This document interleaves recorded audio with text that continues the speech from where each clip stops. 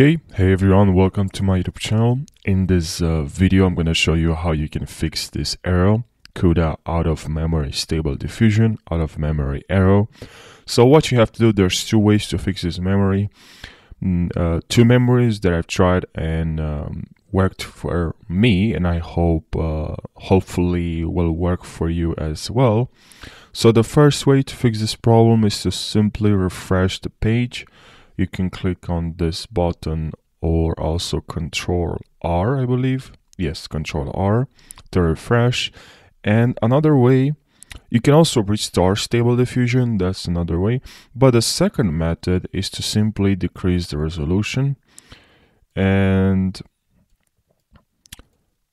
this can